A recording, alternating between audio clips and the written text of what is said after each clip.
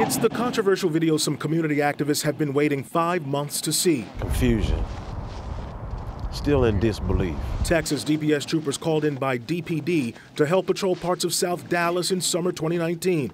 Dashcam video shows troopers spotting Shaston Hodge making a left turn without signaling on August 17th. The video shows Hodge failing to stop and driving through residential streets as troopers follow with lights flashing. The traffic stop becomes more chaotic as Hodge pulls into his grandmother's home on the 4200 block of Jamaica. People were already suspecting that something bad was going to happen with them being in the communities. Community activists including Rashir Nose, Ray Boland, and Daniel Davis Clayton are among those who've long questioned what really happened that tragic night.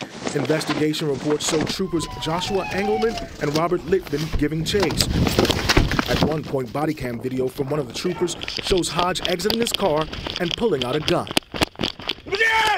Shots were fired, and the autopsy report shows Hodge was shot 16 times, 3 bullets to the head, the rest of the gunshot wounds covering his torso and legs. 16 shots mean both officers unloaded. That's overkill. No one even had an idea that that's what actually happened. You can see a gun lying on the ground near Hodge's body at the crime scene. We understand that we may not like the information that we receive, but we need to know the truth. The community activists believe the information about this shooting needed to be shared with the public for transparency's sake.